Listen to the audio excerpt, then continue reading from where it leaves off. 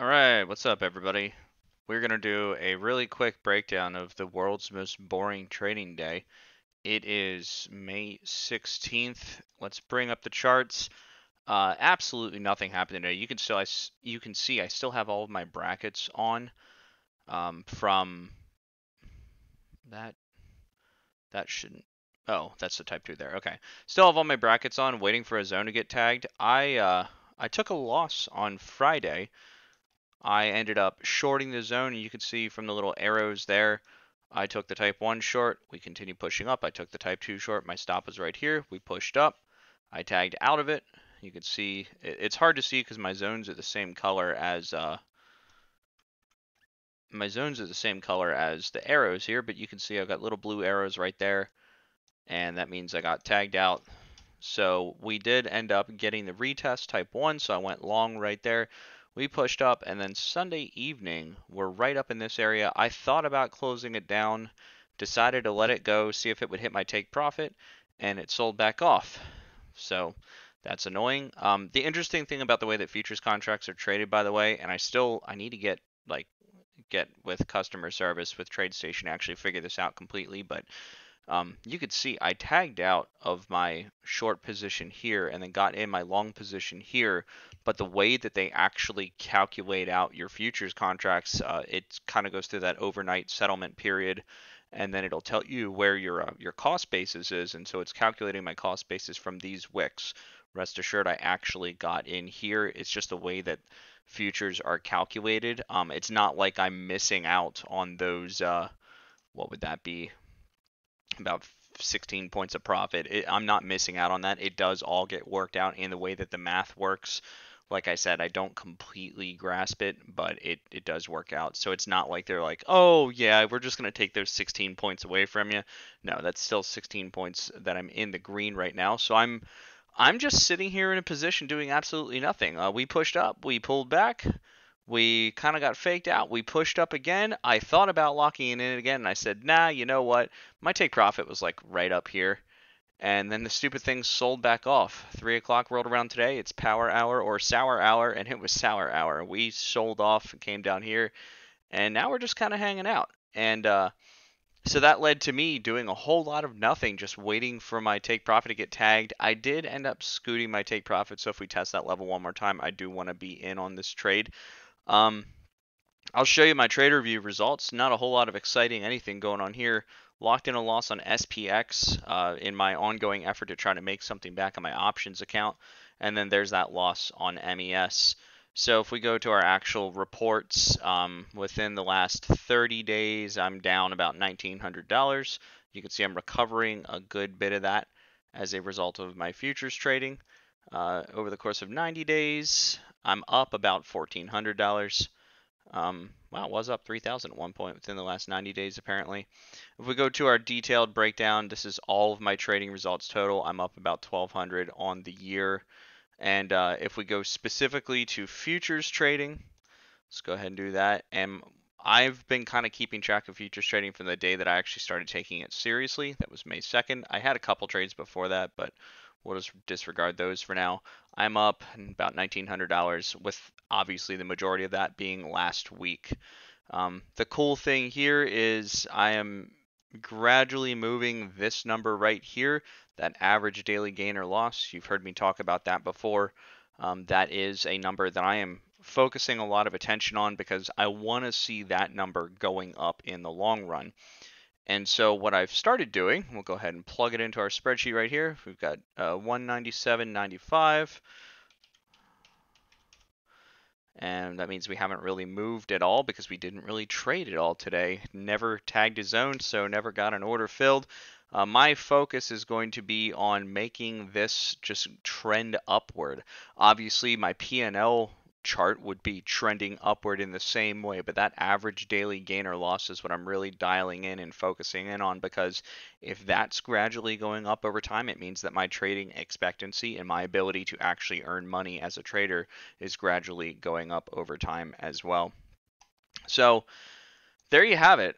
Today, like I said, I took that loss on Friday. I could have. The only thing I'm kind of kicking myself about, and hindsight's 2020, right? I could have locked it in there and then we sold back off. And I saw this point of consolidation. We've got something interesting going on the charts that is going to be worth paying attention to purely for directional trading. Like if I was going to try to get in and out on a scalp or something like that, I don't want to start picking back up that habit. I've proven through the back testing that I've done so far that scalping does not tend to work out for me, so I'm not really going to be doing that. But um, there you have it. We are range bound, and I would venture to say that whatever direction we break, we're going to run that way a little bit. The issue that we're going to run into is there are zones on each side of that. So I still have all of my limit orders in place. I'm still rocking what was a type 1 position.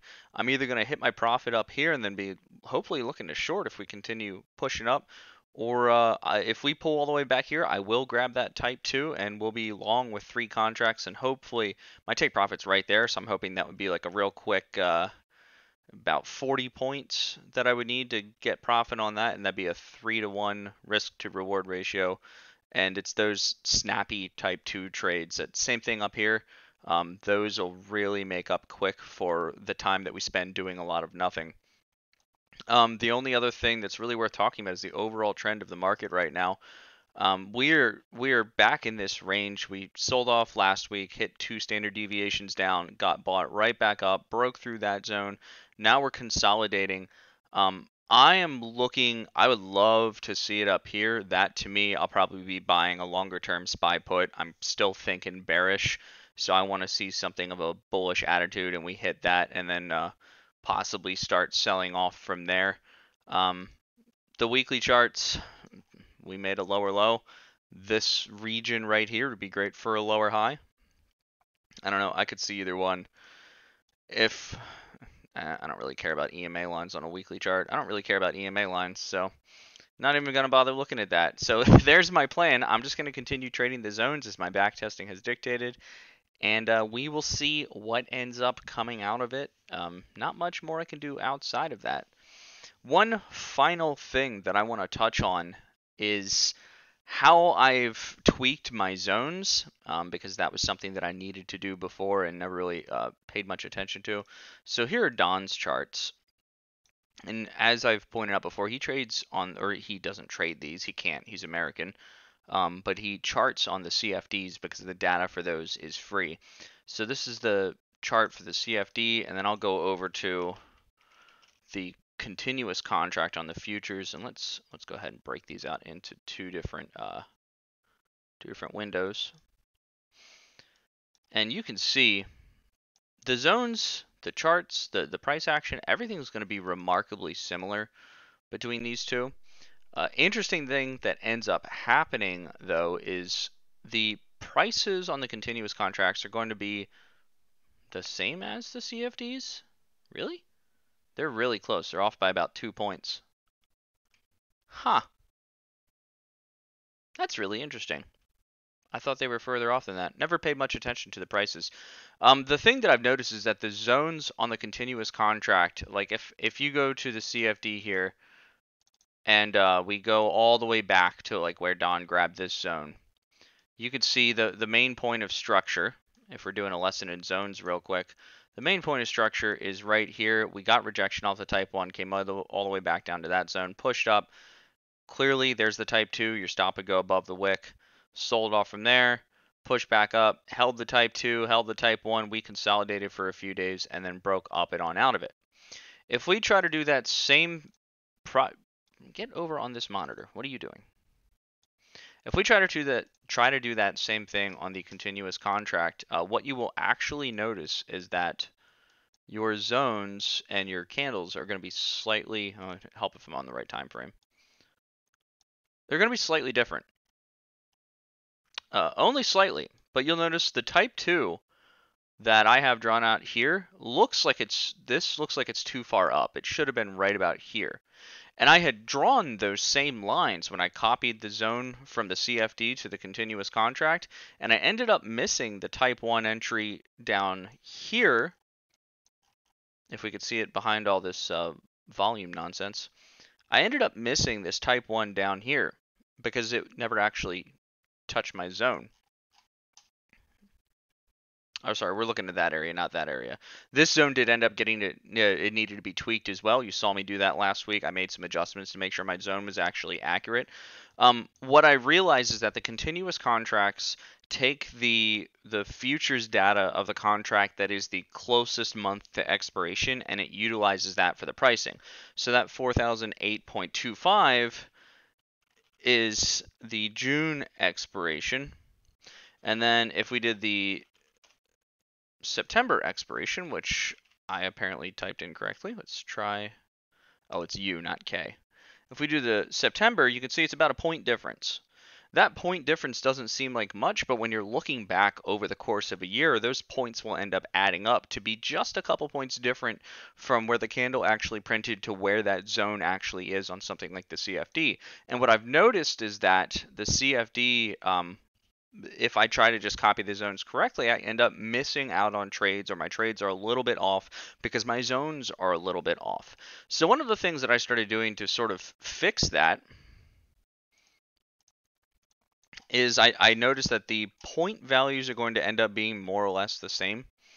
And so I started using that to determine where I want my zone. So if I saw that, let's say I drew out this zone on the continuous contract and I really liked where it was at and I wanted to double check my other zone, I would measure from the top of this one to the bottom of this one, and that's going to be about 55 points.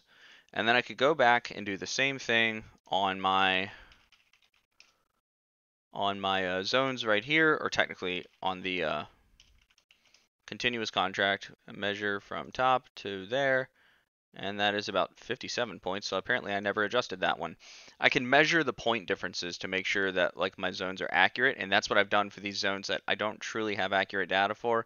I've used this as the baseline, measured down, used this as the baseline, made sure the zone's the same width as the other one. So we will see as we come down and start messing with these zones, or as we push up and start interacting with other zones, we'll see which one of those ends up being really accurate and how it ends up playing out for us.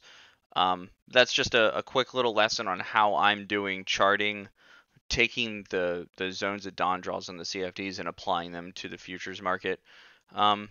Obviously, it's been working out pretty well so far. We will see how it continues to work out in the future.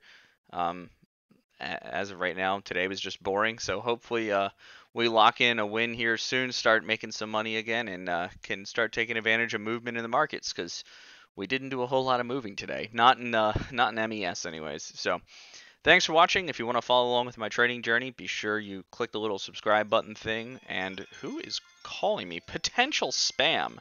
Well, hello from potential spam. That's all for me, and I will see you next time.